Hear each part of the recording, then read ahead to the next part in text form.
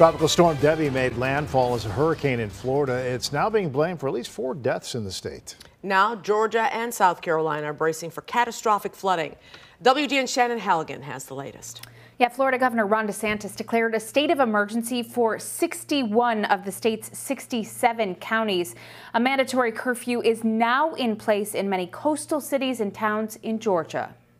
Tropical Storm Debby's outer bands were lashing Tybee Island Monday. Residents east of Savannah were bracing for the potential of a storm surge on top of heavy rainfall. We were looking at unprecedented levels of rain and flooding here on Tybee. From what I understand, this is a 1,000-year flood event. Record-setting rain was forecast to cause flash flooding up into North Carolina. As much as 30 inches of rainfall was expected in some areas, according to the National Hurricane Center. It's scary. It's scary for sure. And speaking to everyone I've talked to, no one at this point sees it as a potential evacuation situation. So hopefully, we won't have to leave Tybee, but, I'm going to follow the crowd. Debby made landfall in Florida on Monday as a Category 1 hurricane. It's been blamed for at least 4 deaths in the state.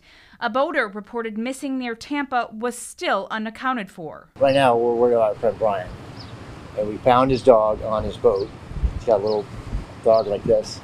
And then we don't know where he is. Local leaders in Savannah worried flooding could happen in areas that don't usually get high water if Debby stalls out over the city.